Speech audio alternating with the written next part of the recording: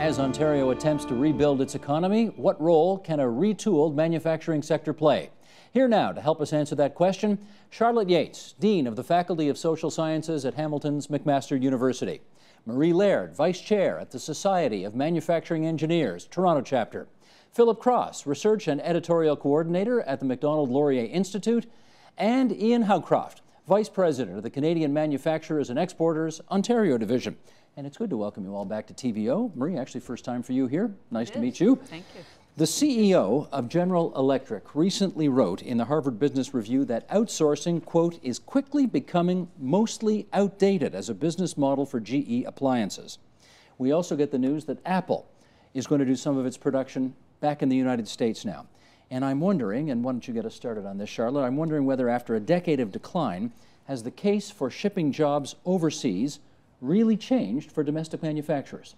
I think there's been a significant number of changes that are contributing to what we might call insourcing now, that production is returning back to the US, less so at least at the moment in Canada. Things like declining cost of labor. Certainly in the case of the US, they're now what's called globally a low labor cost zone. You get changes in oil prices and also in energy production as the US becomes more self-sufficient. Therefore, that changes the cost structure of manufacturing. The other factor is what impact rising oil prices and transportation costs have on importing goods from China and therefore outsourcing your production to China, but then what costs when you ship back. And I think the final piece that we need to look at in this is what's happening to labor in other parts of the world. Of course, at one time, China's labor costs were so much lower that even when you added in the costs of transportation, it still made a lot of sense. Whereas now, as the Chinese cost of labor is going up, Chinese standards of living are going up, it means that the cost and the competitive advantage they once had is not so great. Ian, how much, what was the word used, insourcing? Yeah. Insourcing or reshoring are we now starting to see here? I don't think we've seen a lot in Canada. We've had a few anecdotal incidents, stories, but not a lot. What I hear more of, though, are companies taking a look at where they should do their production. And I think what our focus is on retaining the manufacturing jobs that we have here, making sure that we have a competitive environment for Canadian and Ontario manufacturers to continue to produce and export to the world. And I think we do have a lot to offer. There's a lot of challenges, but there are a lot of opportunities that we have to be aware of. And I think one of the issues and challenges we're dealing with is the whole image of manufacturing. I think many people have a very negative or pejorative image of manufacturing, and what we're trying to do is make sure people understand how important manufacturing has been and currently is to the economy of Ontario. It still is one of our largest sectors, depending on how you look at it. Still has 700,000 direct jobs in manufacturing. I think last year was about $275 billion in manufactured output. We've had a real rebirth since the depths of the recession, so we have to get that message out so that we don't become that self-fulfilling prophecy that we start losing manufacturing because we're not doing what we need to do. Society isn't doing what it needs to do. Educational institutions aren't addressing some of the concerns, and government isn't taking some of the steps it needs to do to protect and grow manufacturing in Ontario. Marie, your view on the insourcing issue? I think it will, well, reshoring, as it's more commonly known. I think it will happen in the U.S. Charlotte made some good points. You know, they're seeing quite a few advantages that we don't currently enjoy. Lower labor costs being one, competitive dollar being another. And we just don't have that in Canada. And I find Ian's points a little more interesting in the sense that I think we've already lost manufacturing to a very large degree. We are a shadow of our former selves, and I would say that it's not just a question of maintaining our current manufacturing status, but we need to actively grow it. And it's not just going to happen through exporting because, some of our largest opportunities are facing incredible entry barriers, China being one great example of that. In the U.S., they're going to be very tempted to make their own stuff, as with this. So I think it's going to be very, very tough for Canada unless we do get some of the players that Ian mentioned aligned, namely government, industry, and educational leaders. Philip, let me get you to finish out on that question. Well, I would agree. I think offshoring per se has very much run its course because of the increase in Chinese wages and the reduction in energy costs in North America. I don't think, however, you're going to see a lot of those jobs that were offshored, particularly the clothing industry, the furniture industry, these low-wage jobs. They left and they're not coming back at any price. Where we're going to have growth going forward in manufacturing in Canada are areas like traditional high-wage industries, like the auto industry. The resource-based manufacturers are doing quite well. The capital goods industries that are feeding the machinery, the steel, the pipelines needed for the expansion of the energy sector out west. That's where we're seeing growth. And manufacturing, in fact, has been one of the leading industries in the recovery. Let me ask about image, though, and Marie, maybe I'll get you to start on this one.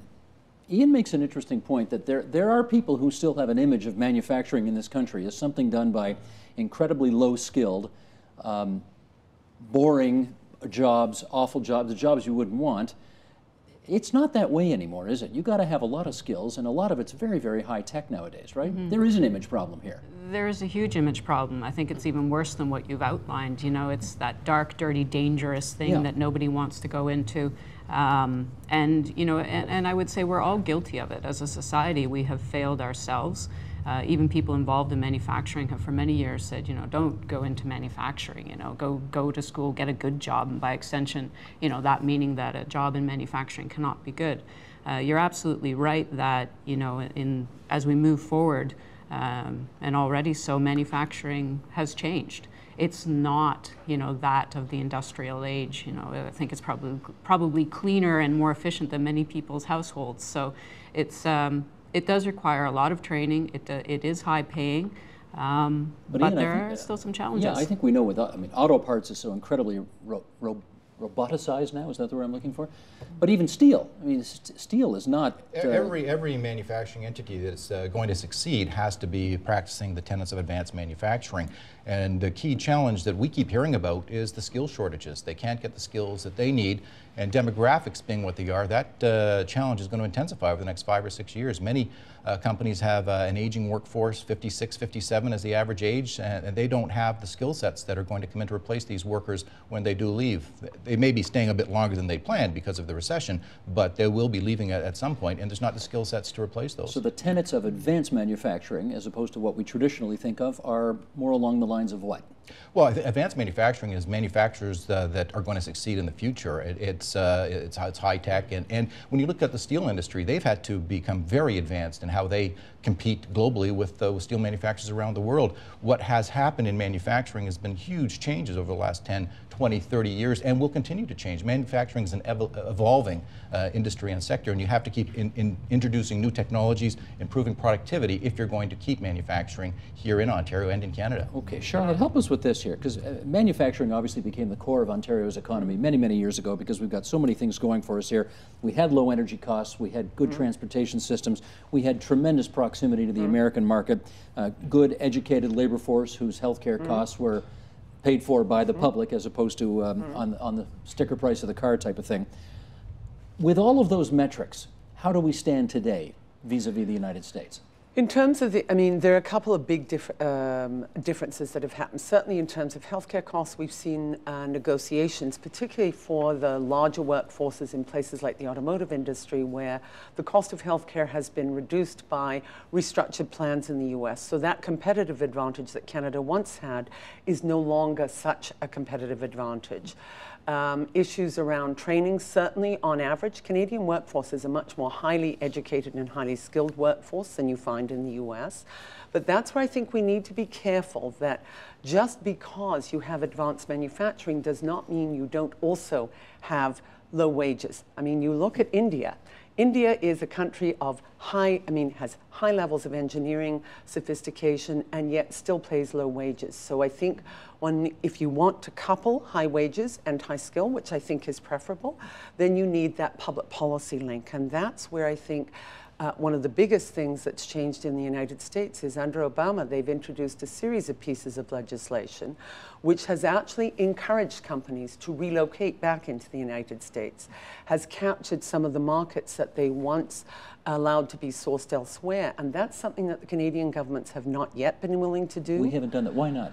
I think there's political resistance. I think if you look at the philosophies of the government of someone like Obama, which is he does not, he believes that you can use the state creatively to create American advantage, whereas that's not tended to be the case in Canada. And as a result, governments have not, for example, the Buy America policy, that had a huge impact in terms of a number of companies which relocated back to the United States because, in fact, in order to sell to the U.S., they had to be made in America. Yeah, but we didn't like that too much. No, we didn't. And it's not a policy which you can necessarily enact in Canada because we have a small market. But you do need active policy intervention in order to create that competitive comparative advantage. Philip, where do you think we stand on all of those metrics I just mentioned?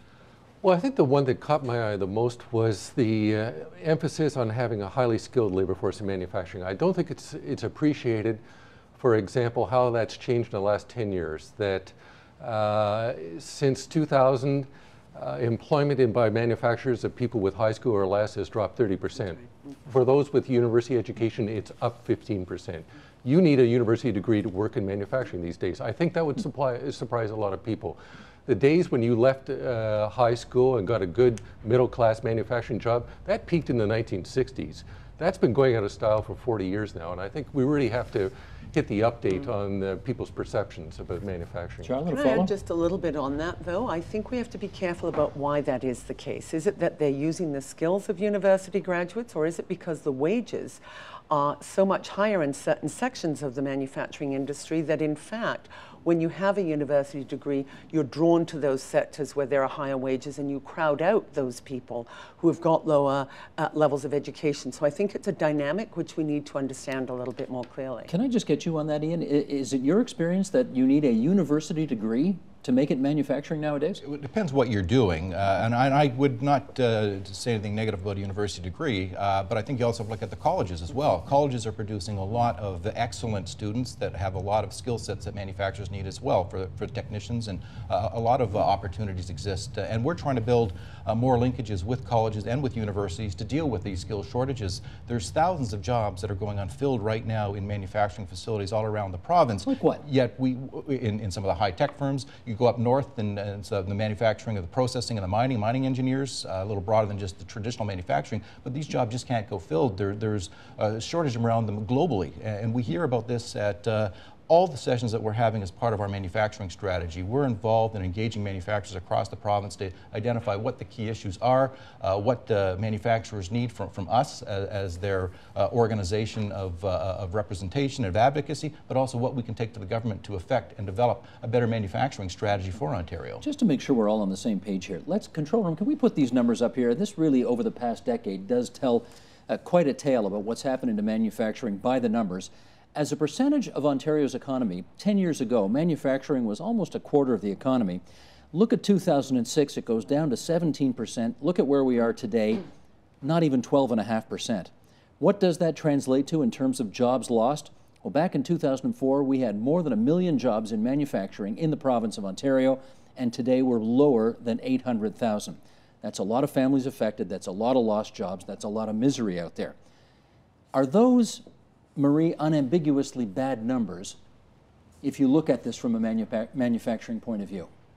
Yeah, I think actually I was surprised to see the number is so high as that we still have 800,000 jobs in manufacturing. You thought it was worse? I think it is worse. So I'm curious as to how they count jobs. But to go back, I think it's a real trap to say that advanced manufacturing is advanced technology in manufacturing, because technology is entirely portable. I mean, we've already offshored most of the technologies that took us 3 or 4 generations to develop.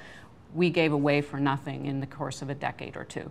And to say that now new technologies are going to be our savior and being better at them, everybody else is going to have them too, and some countries already have more money to buy them and develop them than we do. Well, the reason I asked whether it was unambiguously bad news was because I presume there are some people who are doing, some companies that are manufacturing that have more output, they're doing it with fewer people, they're making more money. I assume that's happening, and that's not unambiguously bad news. I think there are always exceptions to the rule, but I think the rule is we've been gutted. I think that manufacturing has been removed from from our societal fabric in Ontario. I think it's been removed from the social consciousness. It's no longer a focus of our government or of our educators or even of the people, the populace themselves. And I think that it is unambiguously bad news unless we do, to Charlotte's point, start getting the policies in place, start getting industry and educational leaders participating in that discussion and aligning things so that it can all come together. I think one of the benefits, if there are any benefits from the recession, was it did elevate the debate around manufacturing. I think more and more people are talking about that now because of what we've lost, and recognizing that we have to take proactive action now to save the 800,000 jobs and build that. And I think it's also important to note that for every manufacturing job, it has another 1.5 to 2 jobs supporting jobs, indirect jobs, spin-off jobs. In the auto sector, I think it's 7 or 8 jobs for every auto sector job. So I think you have to remember that part of the equation as well. Well, this is where it does get a bit confusing, because manufacturing today, yes, it's making cars, and yes, it's making steel, but it's also biotech, and it's also pharmaceuticals. So when you talk manufacturing, Charlotte, you're talking about a pretty wide variety of stuff and now. even RIM. I mean, RIM in Statistics Canada, the big debate is that Statistics Canada doesn't necessarily capture all of the RIM, the open source jobs, which they would define as manufacturing, but which are in fact high-tech manufacturing jobs. But I think going back to your question about is it an unambiguous, I agree with Marianne in that, in fact, there is a danger sign that if you lose that many jobs, it means you are losing some of your capacity. But if you look at industries like the steel industry, which has significantly increased its output, but been able to reduce its workforce at a much more rapid rate. So its output is massive compared to the number of people. So I think that those are indicators of a healthy manufacturing sector, but I think there are also danger signs that in fact if you lose, there is a tipping point, if you will, and if you lose too many jobs, too much capacity, then in fact you don't have what I call the tight linkages which allow the spin-offs to happen. So in other words, the assembler invests, the automotive assembler invests, and with that you get a series of auto parts makers who themselves innovate, create globally competitive products, which then are a series of spin-offs which you need to have that core capacity before you gain those benefits. But I get it, I mean, presumably even simpler, let's go to our hometown of Hamilton here. I mean, I think when I was a kid, there was probably 30,000, 40,000 people working in steel. Today it's 5,000. Yes. Now, you don't have to be a genius to understand how many fewer dry cleaners you need, or local restaurateurs you need, or you know, car salesmen, or that kind of thing. So while they may be more profitable, the steel companies in Hamilton, the social implications are really quite profound, aren't they? Exactly, and that's where I think you need to also, Canada needs to position herself so that she is not just reliant on the existing industries, but becomes competitive in emerging sectors, and in fact becomes a leader in some of the emerging manufacturing sectors, and that becomes the key to our future. And you also have to deal with productivity. We have a real productivity challenge in Canada compared to most OECD countries in the United States.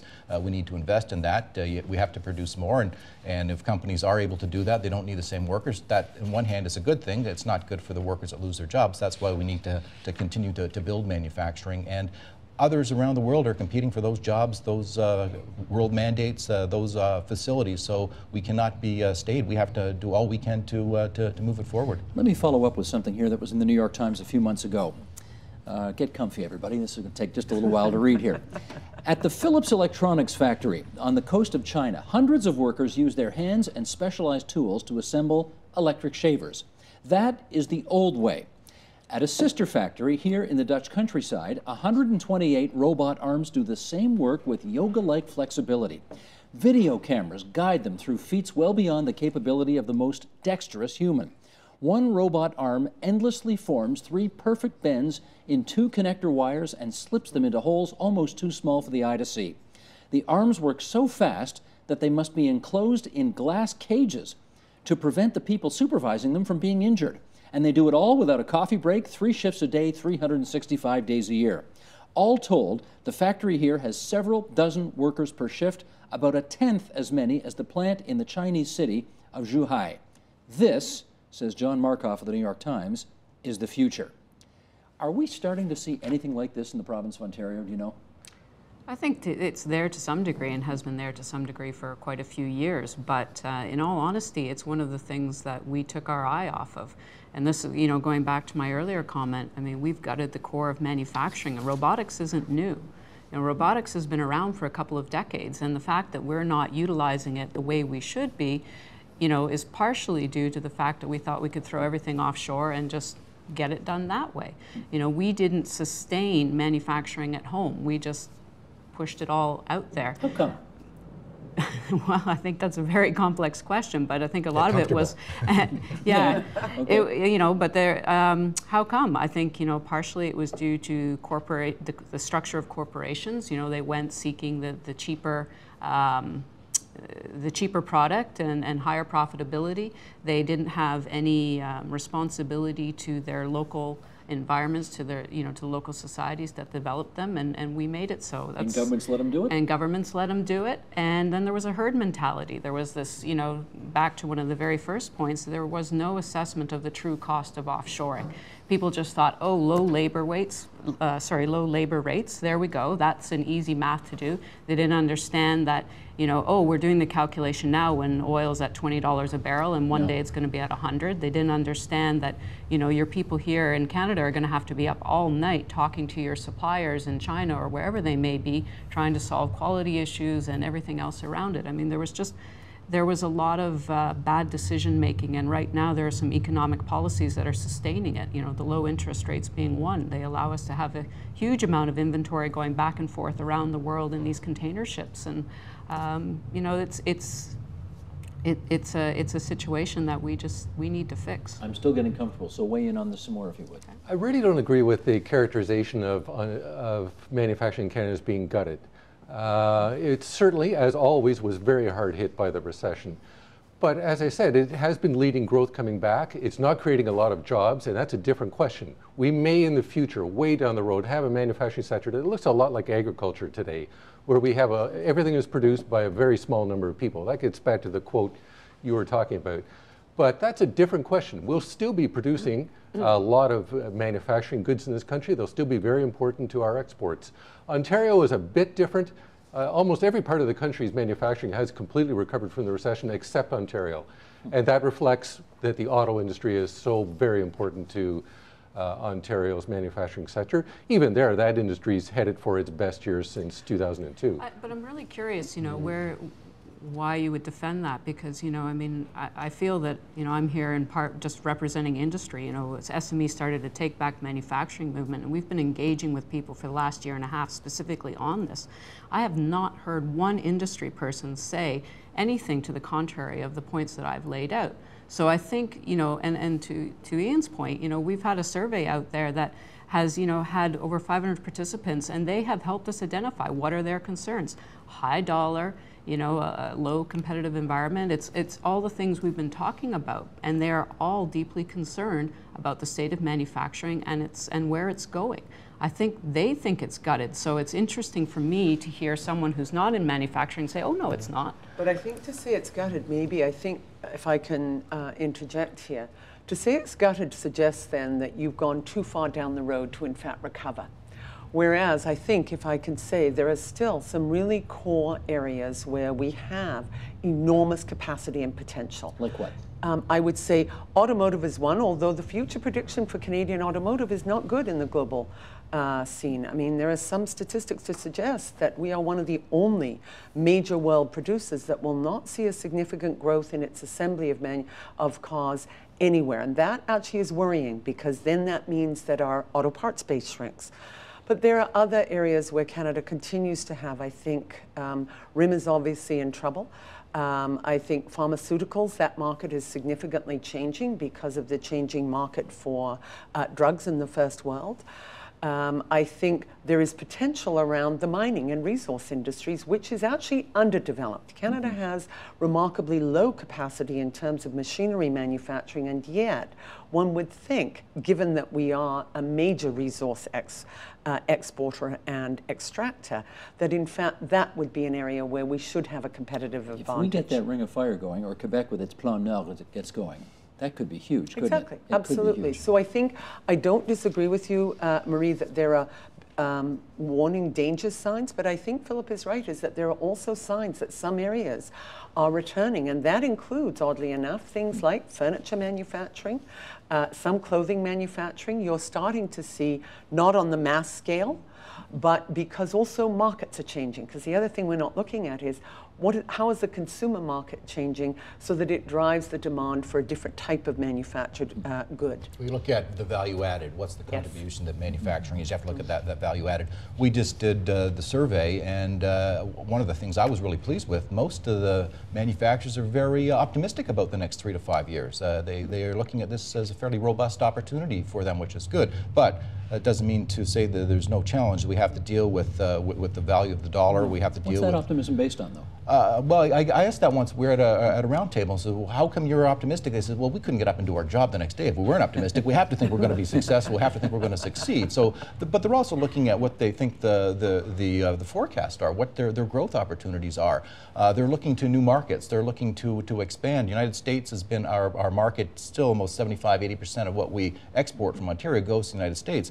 But we're looking now to Europe with new agreements there, to the BRIC countries, to South America, to Africa, and companies are being more adventurous and looking to these new opportunities more so than they've done in the past. And I think that's where the real growth opportunities are, and that was borne out in our survey as well. How much of manufacturing, though, still today looks like what it did in the 60s or 70s or 80s? I think most of it has probably changed dramatically. You'll get examples of from the 50s or 60s, but those ones are not going to be the future of manufacturing. You're going to see more of those ones pass away, pass on, and companies have to embrace new technology. They have to be innovative themselves and invest in new equipment, but they also need to invest in new processes, new ways of doing things, and new ways of marketing themselves and becoming part of a supply chain, a global supply chain, if they're going to succeed. And Charlotte, you admittedly have a conflict of interest on this next question I'm going to ask you, because you're at a university, and I'm going to ask you about community colleges. But do you think community colleges are doing a good enough job equipping today's students with the skills they're going to need in order to take those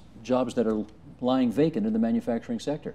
I think community colleges do a remarkably good job, actually. I think we have a very good system as a whole of public community colleges who are fairly responsive to market needs and also build fairly close alliances with industry partners in developing kind of a sense of what skills are needed.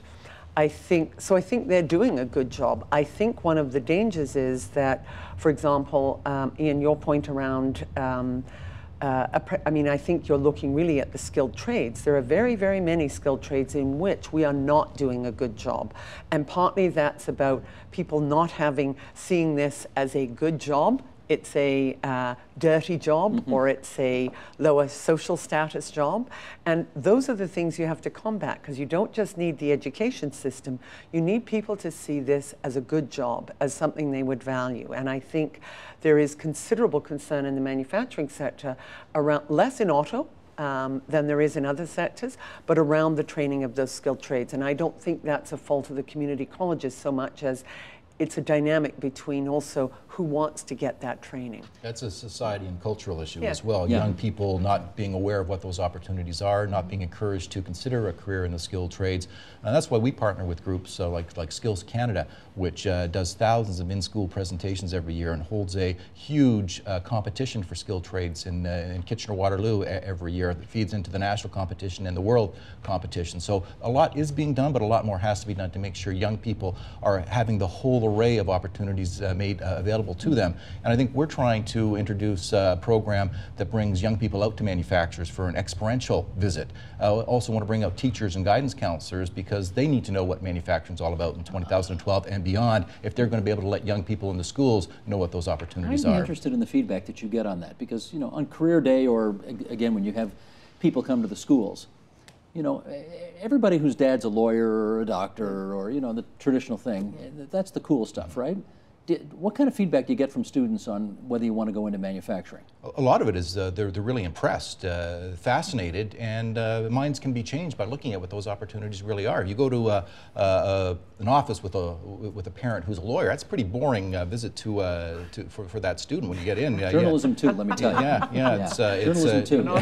They come here and they watch me read all day long. But when you long, go to a manufacturing facility and actually see them making something that's produced, that can be exciting and a real game changer if you get them out there. Now that's a good point. Marie, let me follow up with you on that. Once upon a time, if we go back a quarter century or half a century, a manufacturing job was clearly a ticket to a good middle-class existence. A couple of cars in the driveway, annual vacation, family home, that type of thing. I don't think young people expect that trajectory today, what should they expect if they want to go into manufacturing today? Well, I think right now, I mean, it's like many other jobs, you know, there's just less time. It's, you know, single family income is a rare luxury these days. You know, it's a lot of hard work, but I think to Ian's point, you know, manufacturing is cool. You know, there's many days when I think most of us can go to the office and at the end of it, we kind of go, did we do anything? You know, but in manufacturing, you can see a very tangible result. And I think that's something a lot of people could relate to. But you're an engineer. You don't have those days, do you? A lot of those days. You do? You know, but yeah, I do. In any case, you know, there's something to be said, though, for this whole societal image of manufacturing. That's really what's controlling it. And I do challenge, though, that the way that we are training people right now is sufficient. I don't think it's sufficient. I think, you know, and this is what we've put forward, what we need is an integrated apprenticeship program. And industry needs to be part of, a very integral part of that. And I think industry has fallen down, you know, and has tended to blame some of the educational leaders and why aren't you providing trained people? When really, you know, they're not out there working with educators to say this is what we need and this is how we want it and when we want it. So I think there's another side of this that industry needs to get more involved. And I think people should go, to be honest, through an apprenticeship program right from high school and be able to start their training and come out to be a technologist or a technician or an engineer one day if they so desire. That would require some change of policy. That would require huge changes of policy. But this is what we're talking about. I mean, and you know, I guess I'm just trying to drive maybe the conversation forward to, you know, we can discuss what is and debate it and everything else, but you know, I would much rather see a very proactive discussion on how do we fix it. And we need that, and we do need that. The average age of an apprenticeship is 27. And you've missed that opportunity. You need to get young people to consider a career in apprenticeship back when they're 16, 17, 18, not wait till they're 27 to start it. Otherwise, it's too late for many. They don't complete it. They don't finish it. Is that a federal thing or a provincial thing? It's provincial, but I think there's some provinces do better, but a lot of provinces have that 26, 27 average age for an apprenticeship. How are we doing at that? Where's 27? 26, 27, so that's lousy, our average. Yeah, too late. We have to do better as a society in getting young people to consider those careers and start those training opportunities earlier. And I think we need to recognize, reward, and incent companies to do more training. But we also have to take into account we need to have a public policy system that encourages that and allows for and promotes that as well. Here's the problem.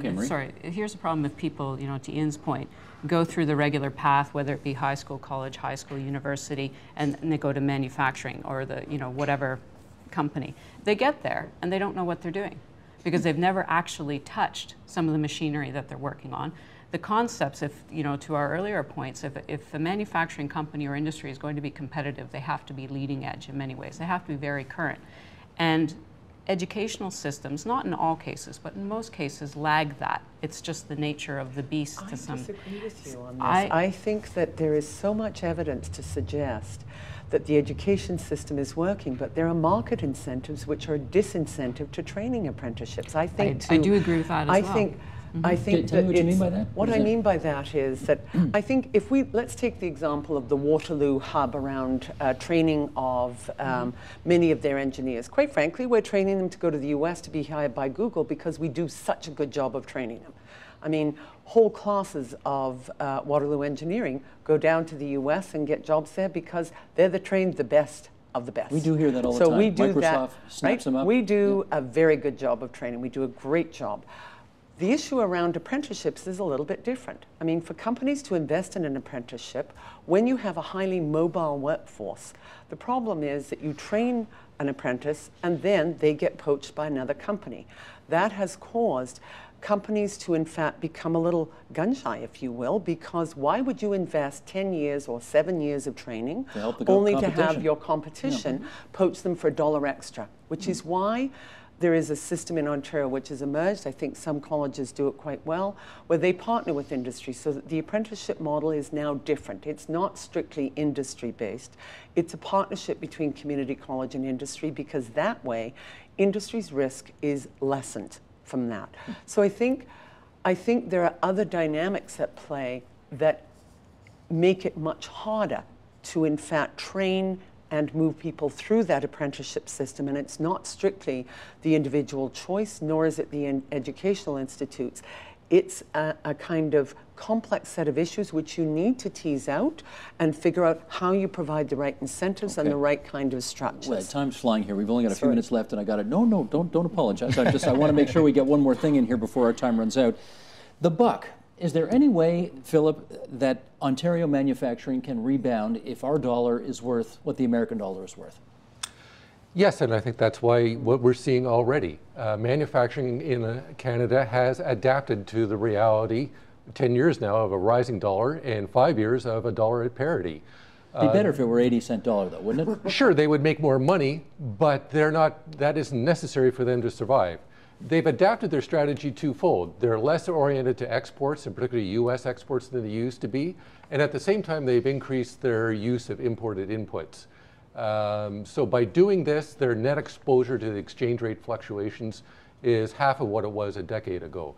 This is what you would expect people to do when faced with these risks. And you have to invest in productivity. I mean, if the dollar is high, one way you can deal with that is to introduce more lean manufacturing, lean tenants, and improve your productivity to help deal with that. But it is still an issue that we hear about on an ongoing basis, but we're trying to make sure that we're providing our members, manufacturers, with the tools so that they can better address some of these issues, to improve their processes, to look to new ways of doing things, to building new markets. Yeah. Do you guys bother lobbying government, trying to tell the Minister of Finance, for example, can you get that buck down a bit? No, what we focus on is the tax policy, regulatory policy on environmental issues, health and safety issues, to make sure we have the best lean regulatory system, not to gut a system, but to make sure that the focus is on the results, managing the risks, not on process and paper burdens, and that's what we've been focusing on. I guess I would, I think we have to be careful about that, because if I think of environmental regulations, just going back to one of the things that Obama has done, which shocked the world, was to say a radical increase in fuel efficiency for vehicles. And at first, the reaction is, my gosh, that's a terrible thing. Whereas guess what? It will incent a series of innovations which will allow the American automotive manufacturers to become leaders in the world in terms of green. And I can say that that's only a trend which they'll then be able to export. And I think then you need a balance between regulations need also to lead the way in terms of incenting certain types of behavior that you can move ahead of your competitors. Okay, so and also getting out the realities as well. I mean, I think manufacturing, another image problem it has is they're viewed as polluters. And if you look at greenhouse gas emissions, manufacturers in Canada have led the way. We have exceeded the Kyoto targets. Manufacturing has done very well when it comes to greenhouse gas emissions. Most people wouldn't recognize that or realize that, but it is a reality that we have. We have reduced greenhouse gas emissions since 1991 by 11%, notwithstanding manufacturing output increasing by about 80% during that time. How do you know that? I prepared for your show, Steve. Okay, Marie, give us an idea. Just one thing about environmental impact. I mean, if something that doesn't get talked about is the environmental impact of shipping all of our raw materials over to the other side of the world and then bringing finished goods back. One of those container ships, it pollutes millions and millions worth of cars, the same as millions and millions worth of cars every year. And we have thousands of them just circling the globe. I mean, if you take one of those off the water, you're going to have a greater environmental impact than you would with all of your green cars in North America, hybrid or electric or otherwise. It's, we have completely missed the ball in so many ways in terms of this whole notion of globalization being good for us. And I think that's what we really need to start wrestling with. It's not just about saving manufacturing. There is also a bigger picture here of what is the economic model that we really can all benefit under, and it's not the current form of globalization. And Marie, you get the last word on today's program. Thank you very much for this discussion, everybody. I want to thanks to Charlotte Yates, the Dean of the Faculty of Social Sciences at McMaster University, Marie Laird from the Society of Manufacturing Engineers, Philip Cross, the Research and Editorial Coordinator at the Macdonald-Laurier Institute, and Ian Howcroft, VP, Canadian Manufacturers and Exporters. Thanks for a great discussion, Thank you very everybody. much. Thank you. Thank you. Support Ontario's public television. Donate at tvo.org.